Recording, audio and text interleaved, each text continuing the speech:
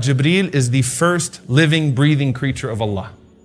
He is the first creature that's ever been given a soul, without any parents, without anything to, any prerequisites to it.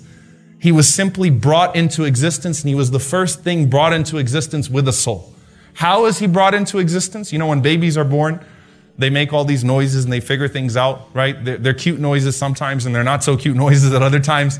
They make all these noises and they start getting to Baba and Mama or whatever it is that they get to, right? What about the Malaika? What about Jibreel alayhi salam? When he was brought into existence, what did he say?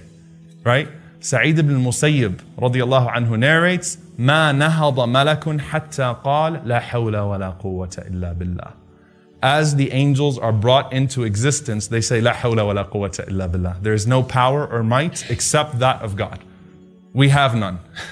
So as Jibreel was brought into existence, this first soul, he said, لا حول ولا قوة إلا بالله. And as these angels are constantly being created, because they're perpetually being created, they have no gender, they have no desires, they have nothing to distract them from worshiping their Creator. They all come into existence saying, لا حول ولا قوة إلا بالله. So that's one interpretation, is that he's the first. And there's some evidence to that, inshallah ta'ala. Now, how old is Jibreel alayhi salam? What is his age, right? We said that one of the opinions is that he is the first creature that's been given a spirit. What is the evidence for that statement? It's the authentic hadith of the Prophet sallallahu alaihi wasallam. لما خلق الله الجنة والنار أرسل جبريل إلى الجنة. When Allah created paradise and hellfire, He sent Jibreel to go look at Jannah, which tells you that Jibreel was there before Jannah or hellfire even existed. Now obviously human beings and jinn don't come into the picture until after the creation of heaven and hell. All right, and obviously Jibreel is Sayyidul Malaika, he's the chief of the angels, so it makes sense that he's the first of them that's created. So this is our first encounter now that we see between Jibreel and Allah subhanahu wa ta'ala. Allah creates paradise and hellfire.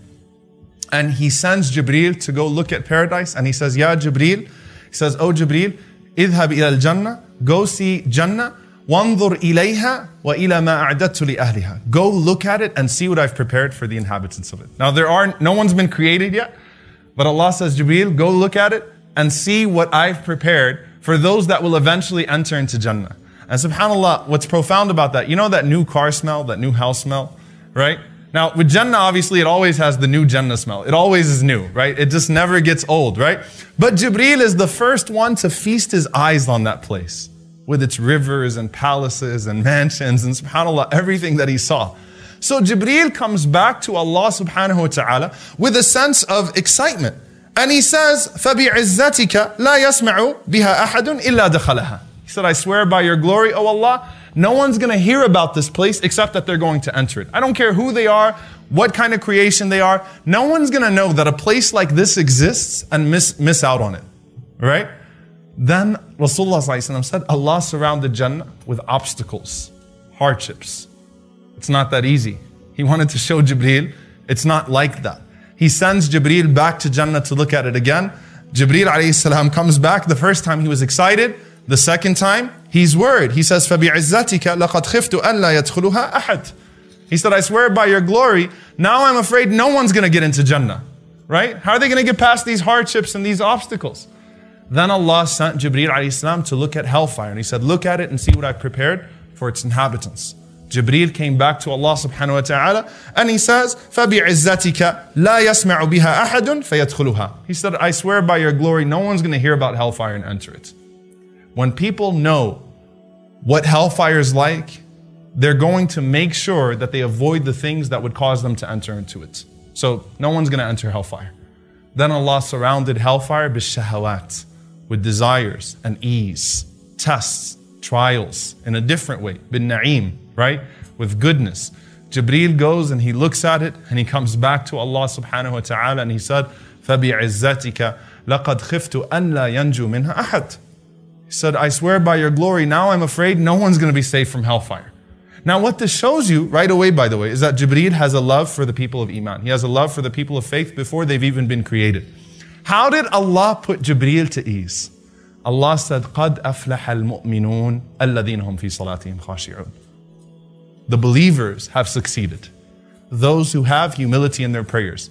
The secret of your success was already put in the moment that hellfire and paradise were created. Before you were created, salah was made the determining factor. Your prayer. Allah tells Jibreel, no, not everyone will enter into hellfire. The believers who have humility in their prayers, they will enter into paradise. They will be saved and they will enter into paradise. SubhanAllah, it starts from there.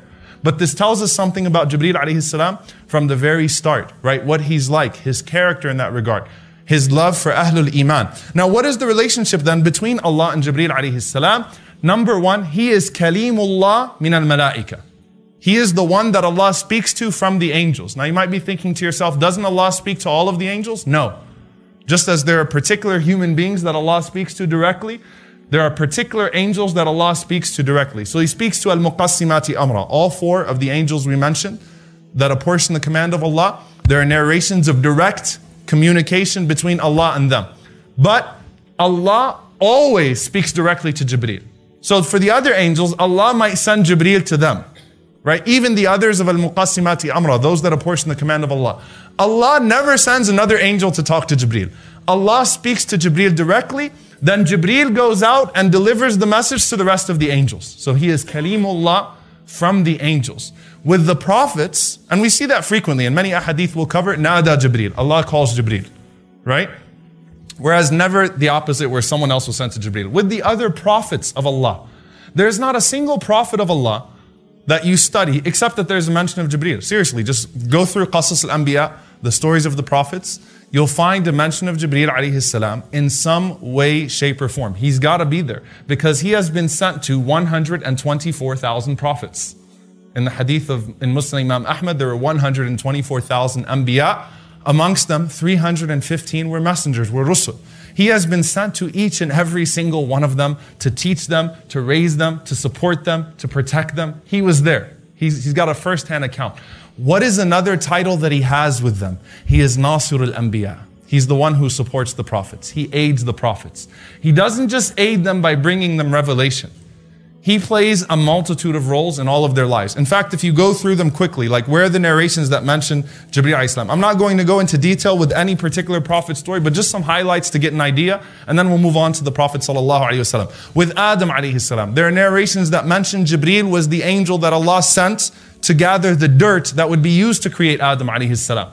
Are any of them sahih in and of themselves? No, but that shows you where the mentions of Jibreel come. That early on in the very creation of Adam alayhi salam. When Adam alayhi salam was expelled from paradise, did Allah communicate directly with Adam anymore? Did He? No. Now Jibreel becomes the intermediary between Allah and Adam alayhi salam. In Jannah, Adam alayhi salam was spoken to directly. And Imam al-Zarkashi rahimahullah says that actually is probably a greater blessing that was taken away from him than Jannah. That Adam used to be spoken to directly from Allah. When he left paradise, Allah started to send Jibreel to him only. Jibreel became the means of communication to Adam alayhi salam. When Adam passes away, they didn't know what to do with his body, obviously, because human beings had never experienced death before. Allah sent Jibreel alayhi salam and a group of angels. They washed the body of Adam alayhi salam. They shrouded Adam alayhi salam. They buried Adam alayhi salam. So he's there from the very start, even with Adam alayhi salam. You also find the narrations, obviously, that mention him with Idris alayhi salam. Idris, who is Enoch, the son of Sheeth, the grandson of Adam alayhi salam. And Idris, what you can take from the narrations about him is that he's a man with ulu al-himma. He's a man with high ambitions that, is very prone to calling people to good and forbidding evil. أول من خط بالقلم, the first one to write with a pen, and so on and so forth. A person who loves da'wah. There's a very famous narration about Idris alayhi salam that Idris wanted to know how much time he has left. Why did he want to know how much time he has left? Because, for most people, it's that, you want to party it up until the last day. Like if you know the date of your death, well, okay, I'm going to party it up, and then on that day, tawbah, right? Just have it on your calendar, repent, then die, right? It doesn't work that way, right? Is that why Idris wanted to know the date of his death? No. Idris alayhi salam wanted to know the date of his death, or he wanted to know how much time he had left because of his aspirations of da'wah. He wanted to know how to adjust his goals accordingly. So he tells Jibreel alayhi salam to find out for him. And the reason why I mention this narration right now is because one thing to note about Jibreel as well, He is the only one that can take a prophet through the heavens and bring him down. He's the only one that can ascend or descend with any of the prophets of Allah through the heavens. He takes Idris alayhi salam and he ascends with him. And in this, in these athar, which are primarily from the people of the book, he meets the angel of death in the fourth heaven. And in the fourth heaven, Jibreel alayhi salam asks the angel of death that this is the servant of Allah, Idris, and he wants to know how much time he has left. And the angel of death says, I was amazed when Allah told me to take this man's soul in the fourth heaven. So he dies in the fourth heaven. Ibn Hajar, rahimahullah, who obviously is the most strict of hadith, he says that these narrations are strengthened and corroborated by the evidence from the Prophet ﷺ that when the Prophet ﷺ went on the night of Al-Isra wal Mi'raj, where did he meet Idris? In the fourth heaven. So Idris is the only man that ever died in the heavens. Right? And that's one of the interpretations of وَرَفَعْنَاهُ مَكَانًا عَلِيًّا, that we raised him to a high position. And biblically, Enoch dies in the fourth heaven. Okay, so it's corroborated by the evidence from the Messenger ﷺ as well. So you find that mention of Jibreel responding to the request of a prophet, taking him through the heavens to meet Allah or to meet the angel of death, to help him, to answer his requests. The most mentions of Jibreel alayhi salam with any previous prophet are with Ibrahim and his family. So Ibrahim, who is subhanAllah mentioned so highly by the Prophet ﷺ, this is the millah of Ibrahim, this is the religion, the way of Ibrahim alayhi salam. You'll find the mention of Jibreel alayhi salam with Ibrahim on numerous occasions. You find it from the moment that Ibrahim was thrown into that fire. Now, Ibn Abbas radiallahu anhu says, when Ibrahim was to be thrown into the fire, all of the angels wanted to help him. Mikael was waiting for a command from Allah subhanahu wa ta'ala to put the fire out. I mean, Allah could have easily just caused it to storm and the fire goes out. All of the angels are waiting and wondering why there's a delay in the command to do away with the fire or to protect Ibrahim alayhi salam. So Jibreel comes to Ibrahim alayhi salam and he says, هل لك حاجة? Is there anything you want me to do for you? Ibrahim knows why Jibreel is asking that question. He says, أَمَّا إِلَيْكَ فَلَا. He said, look, if it's from you, I don't want anything from you. He said, if it's from Allah, then okay. He recognizes that Jibreel was not given a command from Allah to put the fire out. So if it's from Allah, then I'll take it. If it's from you, Jibreel, look, Allah has a plan, right?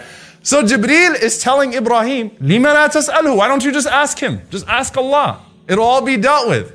Ibrahim alayhi salam says, عِلْمُهُ بِحَالِي كَافٍ عَنْ سُؤَالِي. Allah knows my situation. His knowledge of my situation makes it irrelevant for me to ask. Now that's not for us, that's for the prophets of Allah. Meaning Allah knows, God knows what's happening right now. So Abraham knows that, you know what, Allah is going to make a way out of this. Alright? So Jibreel alayhi salam wants to help him, and that's actually the origin of the words, according to Abdullah bin Mas'ud and many of the companions, of Hasbi Allah wa ni'mal wakil. That Ibrahim was the first one in that situation to say, Allah is enough for me, and He's the best of protectors. And obviously the plan of God, the plan of Allah was what? That the fire wasn't going to burn Abraham. Kuni bardan wa salama. Be cool and peaceful on Ibrahim alayhi salam.